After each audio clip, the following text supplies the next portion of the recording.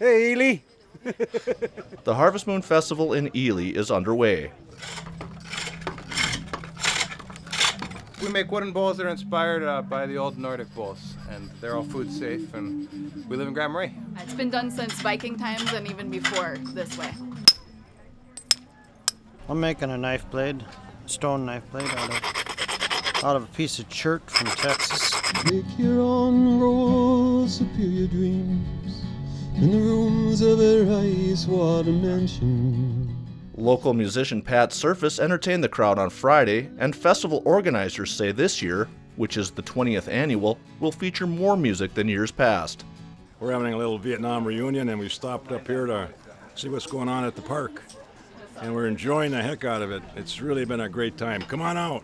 Over 100 arts and crafts booths and all kinds of food will keep attendees satisfied.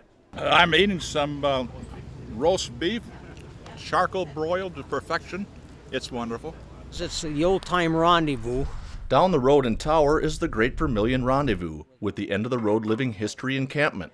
This one is an original musket from 1700. It is truly 300 years old.